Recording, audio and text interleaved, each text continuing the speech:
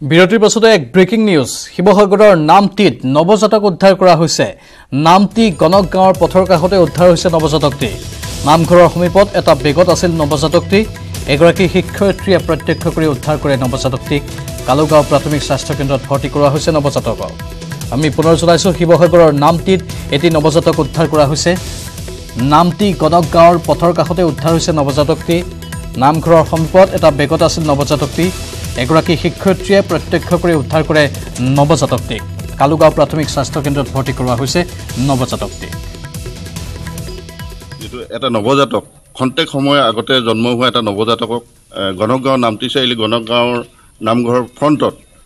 এডৰা পথাৰত দলি মাৰি থৈ যায় আৰু আমাৰ আদৰ্শ গাঁৱৰ এগৰাকী শিক্ষয়িত্ৰী ৰীনা বাইদেউ প্ৰত্যক্ষ কৰেহি আৰু প্ৰত্যক্ষ কৰাৰ পাছত আমাৰ স্থানীয় ৰাইজৰ সহযোগত আমি সকলোৱে মিলি কেঁচুৱাটো জয়সাগৰ হস্পিটেললৈ প্ৰেৰণ কৰোঁ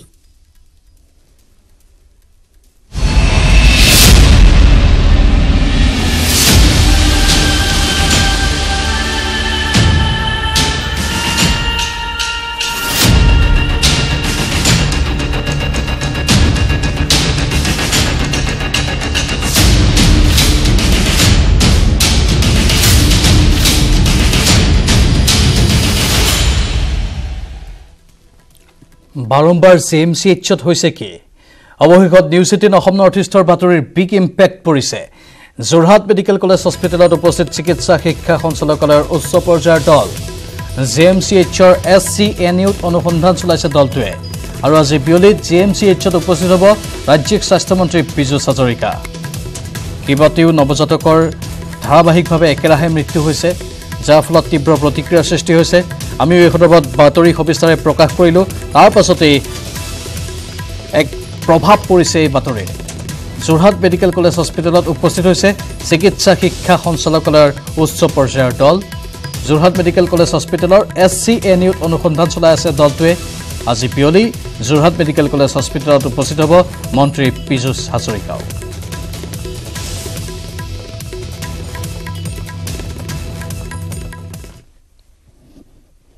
পিতৃক হেৰুৱা এটি কিশোৰৰ আকুল আহ্বান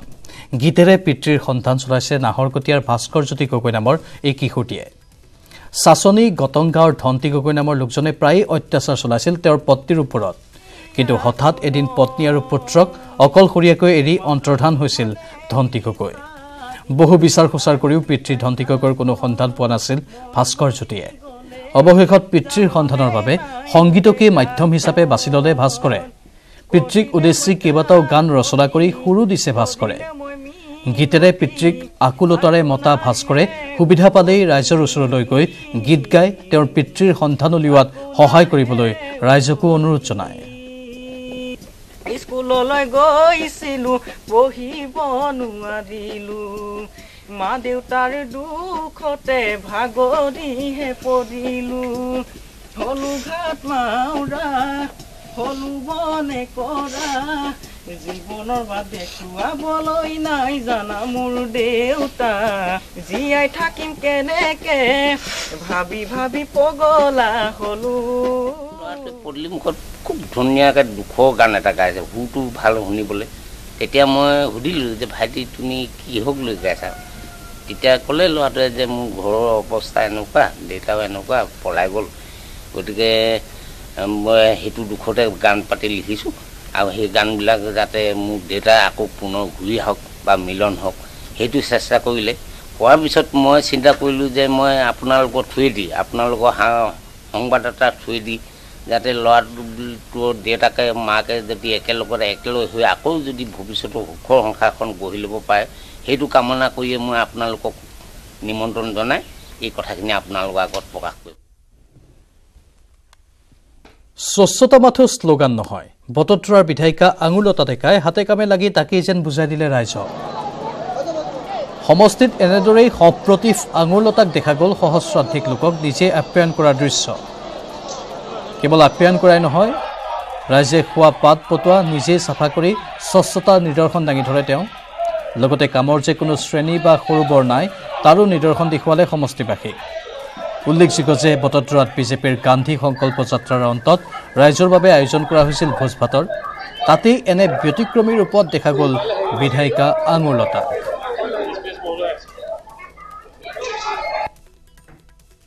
জাতিৰ পিতা মহাত্মা গান্ধীৰ যি আদৰ্শ দৰ্শন এই পদযাত্ৰাৰ জৰিয়তে ৰাইজক সজাগ কৰাৰ উদ্দেশ্যে ইমান সুন্দৰকৈ 15 কিলোমিটাৰ অতিক্ৰম কৰিছে। পুৰুষ হওক, মহিলা হওক, যুৱক হওক, যুৱতী হওক। আৰু আজি যিটো জাতিৰ পিতা মহাত্মা গান্ধীৰ যিটো সপোন, জাতি ধৰ্ম ভাষা নিৰ্বিশেষে সকলোকে সমান অধিকাৰ আৰু একেবাৰে প্ৰথম শাৰীৰ পৰা শেষৰ শাৰীলৈকে যি অধিকাৰ পাব লাগে, যিখিনি সুবিধা পাব লাগে স্বাধীন ভাৰতবৰ্ষত, গতিকে এই সকলোখিনি যাতে আজি এতিয়া প্ৰতিফলিত হৈছে। ইয়াত যে প্ৰত্যেকেই কোনো ধৰণৰ বিষয়ভাৱ নথকাকৈ সকলোৱে সমানকৈ কাম কৰিছে, সকলোৱে সমানভাৱে এই গোটেই যাত্ৰাটো সহায় সহযোগ কৰিছে। আৰু এতিয়া ইমানখিনি আহি সকলোকে এনেকৈ ৰাইজক যিটো আমাৰ ইয়াতে ভোজনৰ ব্যৱস্থা গ্ৰহণ কৰাইছে, ইয়াতে সকলোকে এইখিনি আতিথ্য দিব পাৰে। সঁচাকৈ আজি খুব ভাল লাগিছে, সকলোকে মই ধন্যবাদ জ্ঞাপন কৰিছোঁ। এবাৰ মহানগৰীৰ শান্তিপুৰত নাহৰ ফুটুকী পিঞ্জৰাবদ্ধৰ খবৰ। PNGB ৰোডত পিঞ্জৰাবদ্ধ হৈছে নাহৰ ফুটুকীটো। হাউচ নম্বৰ 74ৰ কাষতে পিঞ্জৰাত আবদ্ধ হৈছে এই বাঘটো। দীৰ্ঘদিনে অঞ্চলটোত বাঘটোৱে সন্ত্ৰাস চলাই আহিছিল। অঞ্চলটোত আৰু কেইবাটাও বাঘ থকাৰ সন্দেহ কৰিছে ৰাইজে। পিঞ্জৰাত আবদ্ধ বাঘটো ৰাজ্যিক চিৰিয়াখানালৈ ইতিমধ্যে প্ৰেৰণ কৰা হৈছে। নিশা হ'লেই এই অঞ্চলসমূহত বাঘে উপদ্ৰৱ চলায় আৰু বাঘৰ উপদ্ৰৱত অতিষ্ঠ হৈ পৰিছিল অঞ্চলবাসী। কাৰণ বহু লোকৰ ভিতৰত সোমাবলৈ প্ৰৱেশ কৰে। ইতিমধ্যে চৌহদত প্ৰৱেশ কৰি বহু কুকুৰ বা পোহনীয়া কুকুৰ ভক্ষণ কৰিছে এই নাহৰ ফুটুকীবোৰে। আৰু স্থানীয় লোকসকল প্ৰতিটো সময়তে সষ্টম হৈ থাকিবলগীয়া হয়, আতংকময় পৰিৱেশৰ মাজত থাকিবলগীয়া হয়। এই CCTV ভিজুৱেলসমূহ আমি আপোনালোকক দেখুৱাইছোঁ। এই ভিজুৱেলসমূহৰ পৰা আপোনালোকে অনুমান কৰিব পাৰিছে অৱশেষত শান্তিপুৰত এটা বাঘ পিঞ্জৰাবদ্ধ হৈছে।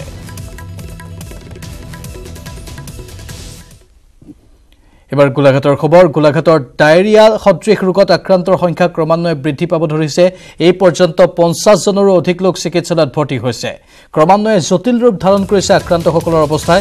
গোলাঘাট জিলাৰ ঘিলাধাৰী মৌজাৰ বামুণগাঁও, পুৰণি মেলীয়া গাঁও, চক্ৰধৰা, সন্দিকৈ গাঁৱত প্ৰায় শতাধিক লোক কম বেছি পৰিমাণে আক্ৰান্ত হৈছে। গোলাঘাটৰ শ্বহীদ কুশল কোঁৱৰ অসামৰিক চিকিৎসালয়ত আক্ৰান্তসকল মাটিয়ে বালিৰে এতিয়া এনেধৰণে পৰি চিকিৎসা গ্ৰহণ কৰিবলগীয়া অৱস্থাৰ সৃষ্টি হৈছে। ইয়াৰ উপৰি কেইবাখনো ব্যক্তিগত নাৰ্ছিং হোমত চিকিৎসাধীন হৈ আছে বহু লোক। গাঁওকেইখনৰ পুৰুষ, মহিলা, বৃদ্ধাৰ লগতে আক্ৰান্ত হৈছে শিশুসকলো। অত্যধিক পেট বিষ, জ্বৰ, মূৰ বিষ, শৌচ আৰু বমি কৰাৰ লগতে তেজ পায়খানা হোৱা বুলি জানিব পৰা হৈছে। আক্ৰান্তৰ বহুকেইজনক উন্নত চিকিৎসাৰ বাবে GMCHলৈও প্ৰেৰণ কৰা হৈছে।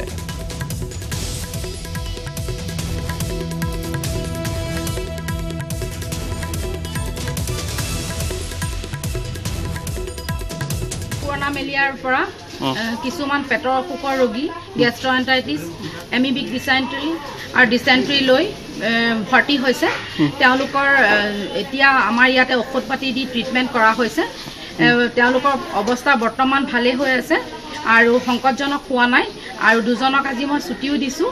আৰু তেওঁলোকৰ ষ্টেটমেণ্টৰ মতে তেওঁলোকে কোনো এটা মানে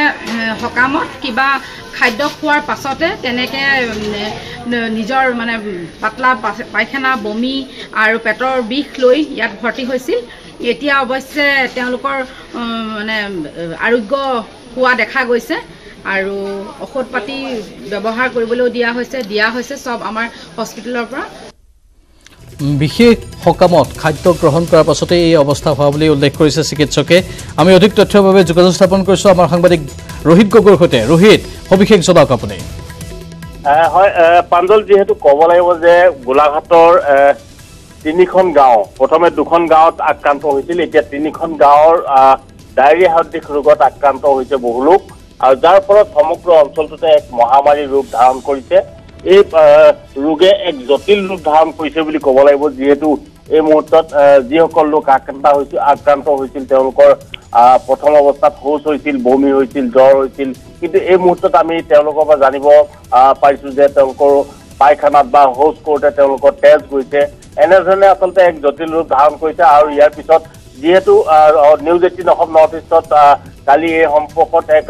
প্ৰথমে বাতৰি সম্প্ৰচাৰ হৈছিল। ইয়াৰ পিছতে স্বাস্থ্য বিভাগ কিছু তৎপৰ হৈছে আৰু তেওঁলোক উক্ত গাঁওকেইখনলৈ তেওঁলোক গৈছে। গাঁৱতো তাত প্ৰাথমিক তেওঁলোকে আচলতে চিকিৎসা প্ৰদান কৰিছে আৰু প্ৰাথমিক চিকিৎসা প্ৰদান কৰি যিসকল কিছু আক্ৰান্ত হৈছে, কম পৰিমাণৰ আক্ৰান্ত হৈছে, তেওঁলোকক তাতে ঘৰৰ পৰা হয়তো চিকিৎসালয়লৈ আহিবলৈ দিয়া হোৱা নাই। বাকী চিকিৎসালয়ত এক পৰিৱৰ্তন অৱৰ্ণনীয় এক অৱস্থাৰ সৃষ্টি হৈছে যিহেতু ইয়াত বিছনাৰ অভাৱ হৈছে মাটিয়ে বালিয়ে পৰি থাকিব লগা হৈছে ইয়াৰ উপৰিও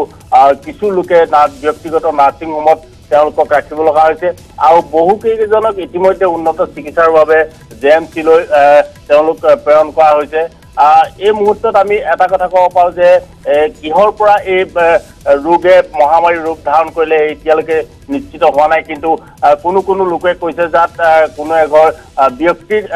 কোনো এক ব্যক্তিৰ ঘৰত কিবা সকাম আছিল এই সকামত প্ৰসাদ খোৱাৰ পিছতে হয়তো দেওবাৰে সকাম আছিল আৰু এই সকামত প্ৰসাদ খোৱাৰ পিছতে হয়তো আক্ৰান্ত হৈছে এনেধৰণৰ কথা ক'ব বিচাৰে কিন্তু বহু লোকে তেওঁলোকৰ জনাব বিচাৰিছে যে সেই সকামলৈ নোযোৱা লোকো আক্ৰান্ত হৈছে তেওঁলোকে প্ৰসাদ নোখোৱাকৈ বহু লোক এনেকুৱা আক্ৰান্ত হৈছে যাৰ ফলত তেওঁলোক চিকিৎসাধীন হ'ব লগা হৈছে সেয়েহে এই মুহূৰ্তলৈকে স্পষ্টকৈ ক'ব নোৱাৰি যে কিবা তাত সকামৰ প্ৰসাদ খাই হৈছে এই কথা স্পষ্টকৈ ক'ব নোৱাৰি কিন্তু খোৱা পানীৰ যি আচলতে বিশুদ্ধ খোৱা পানী হেয়াৰ ফলতো হ'ব পাৰে বুলি সন্দেহ কৰা হৈছে প্ৰাঞ্জল ধন্যবাদ ৰোহিত গগৈ হয়তো বিশুদ্ধ খোৱা পানী এওঁলোকে লাভ কৰা নাই আৰু অপৰিষ্কাৰ খোৱা পানী এওঁলোকে গ্ৰহণ কৰিবলগীয়া হৈছে তাৰ বাবেও হ'ব পাৰে সেয়া সন্দেহ কৰা হৈছে পৰীক্ষা নিৰীক্ষাৰ অন্তত সকলো কথা স্পষ্ট হ'ব বুলি আশা কৰা হৈছে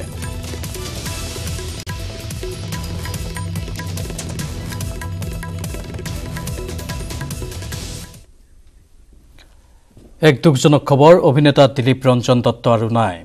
মঞ্চ জগতৰ বলিষ্ঠ অভিনেতা দিলীপ ৰঞ্জন দত্তৰ মৃত্যু হৈছে দীৰ্ঘদিন ধৰি মধুমেহ ৰোগত তেওঁ আক্ৰান্ত হৈ আছিল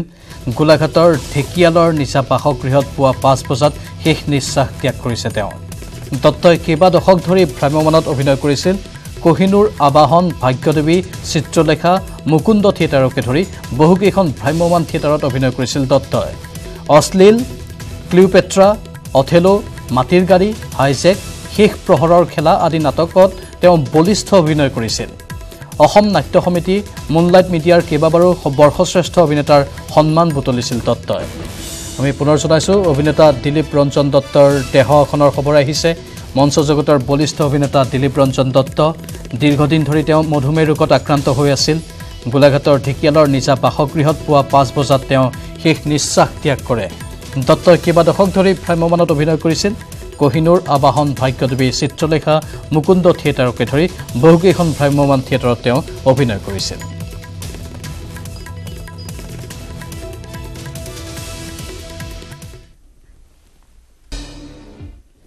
নমস্কাৰ খবৰ নিউজ 18 ষ্টুডিঅ'ত মই প্ৰাঞ্চল আৰম্ভণিতে ব্ৰেকিং নিউজ বৰপেটাৰ আতচবাজি উদ্যোগত বিস্ফোৰণৰ ঘটনা অগ্নিদগ্ধ এগৰাকী মহিলাৰ জিএমচিএইচত মৃত্যু হৈছে মৃত মহিলা কৰ্মচাৰীগৰাকীৰ নাম পাৰ্বতী দাস সোমবাৰে সন্ধিয়া আতচবাজিত সংঘটিত হৈছিল বিস্ফোৰণ এই বিস্ফোৰণত অগ্নিদগ্ধ হৈছিল মহিলাসহ 12 গৰাকীকৈ কৰ্মচাৰী সম্প্ৰতি 7 গৰাকী বৰপেটাত চিকিৎসাধীন অৱস্থাত আছে আন 4 গৰাকী কৰ্মচাৰী জিএমচিএইচত চিকিৎসাধীন কাৰখানাৰ মালিক পক্ষৰ বিৰুদ্ধে ক্ষোভ উজাৰিছে মহিলাগৰাকীৰ পৰিয়ালে যিগৰাকী মহিলাৰ ইতিমধ্যে মৃত্যু হৈছে চিকিৎসাৰ বাবে মালিকে সহায় সহযোগ নকৰাৰ অভিযোগ তেওঁলোকে উত্থাপন কৰিছে মালিক পক্ষই মৃতকৰ ঘৰলৈ খবৰ ল'বলৈ নোযোৱাৰ অভিযোগ উত্থাপন হৈছে আমি পুনৰ জনাইছোঁ বৰপেটাৰ আতচবাজি উদ্যোগত বিস্ফোৰণৰ যি ঘটনা সংঘটিত হৈছিল সেই ঘটনাত অগ্নিদগ্ধ এগৰাকী মহিলাৰ গুৱাহাটী চিকিৎসা মহাবিদ্যালয় হস্পিটেলত মৃত্যু হৈছে মৃত মহিলা কৰ্মচাৰীগৰাকীৰ নাম পাৰ্বতী দাস সোমবাৰে সন্ধিয়া আতচবাজিত সংঘটিত হৈছিল এই বিস্ফোৰণত অগ্নিদগ্ধ হৈছিল মহিলাসহ 12 গৰাকীকৈ কৰ্মচাৰী সম্প্ৰতি 7 গৰাকী বৰপেটাতেই চিকিৎসাধীন অৱস্থাত 4 গৰাকী কৰ্মচাৰী জিএমচিএইচত চিকিৎসাধীন আনফালে কাৰখানাৰ মালিক পক্ষৰ বিৰুদ্ধে ক্ষোভ উজাৰিছে মৃত মহিলাগৰাকীৰ পৰিয়ালে চিকিৎসাৰ বাবে মালিকে সহায় সহযোগ নকৰাৰ তেওঁলোকে অভিযোগ উত্থাপন কৰিছে মালিক পক্ষই মৃতকৰ ঘৰলৈ খবৰ ল'বলৈও নোযোৱাৰ অভিযোগ উত্থাপন কৰিছে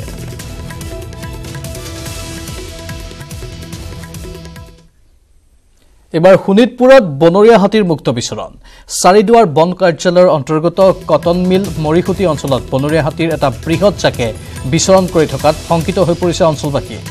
নিশাৰ ভাগত খাদ্যৰ সন্ধানত হাতীৰ বৃহৎ জাকটো বনাঞ্চলৰ পৰা জনবসতিপূৰ্ণ অঞ্চললৈ ওলাই আহে হাতীৰ বৃহৎ জাকটোৱে বিনষ্ট কৰে বিঘাই বিঘাই ধান খেতি বনৰীয়া হাতীৰ জাকটো খেদি পঠোৱাৰ ক্ষেত্ৰত বন বিভাগে কোনো ধৰণৰ ব্যৱস্থা গ্ৰহণ নকৰাত ক্ষোভিত হৈ পৰিছে অঞ্চলবাসী শোণিতপুৰৰ দৃশ্য দেখুৱাইছোঁ আমি বনৰীয়া হাতী এনেধৰণে মুক্ত বিচৰণ কৰিছে এই অঞ্চলটোত চাৰিদুৱাৰ বন কাৰ্যালয়ৰ অন্তৰ্গত কটন মিল মৰিখুটি অঞ্চলত বনৰীয়া হাতীৰ এটা বৃহৎ জাকে এনেধৰণে বিচৰণ কৰি থকাৰ ফলত অঞ্চলটোৰ লোকসকল প্ৰতিটো মুহূৰ্ততেই আতংকত কটাবলগীয়া হৈছে নিশাৰ ভাগত খাদ্যৰ সন্ধানত ওলাই আহে আৰু ধাননি পথাৰ তহিলং কৰে কিন্তু নিশাৰ ভাগত ওলাই অহা এই বন্যহস্তীৰ জাকটো পুৱাৰ ভাগত অথবা দিনৰ ভাগত সকলো সময়তেই সেই অঞ্চলটোৰ আশে পাশে ঘূৰি ফুৰে যাৰ ফলত প্ৰতিটো মুহূৰ্ততেই হস্তম হৈ থাকিবলগীয়া হয় স্থানীয় লোকসকল আমাৰ কেমেৰাত বন্দী হৈছে এই সমুদ্ৰ দৃশ্য এটা বৃহৎ হাতীৰ জাক এই বৃহৎ হাতীৰ জাকটো এনেধৰণে একেলগে ওলাই আহে আৰু তাৰ পাছত মানুহৰ ঘৰ দুৱাৰৰ অনিষ্ট সাধন কৰে খেতি পথাৰ সম্পূৰ্ণৰূপে তহিলং কৰে এতিয়ালৈকে বন বিভাগে এই হাতীৰ জাকটোক খেদি পঠিওৱাৰ ক্ষেত্ৰত কোনো বিশেষ ভূমিকা গ্ৰহণ কৰিব নোৱাৰাৰ অভিযোগ উত্থাপন কৰিছে স্থানীয় লোকসকলে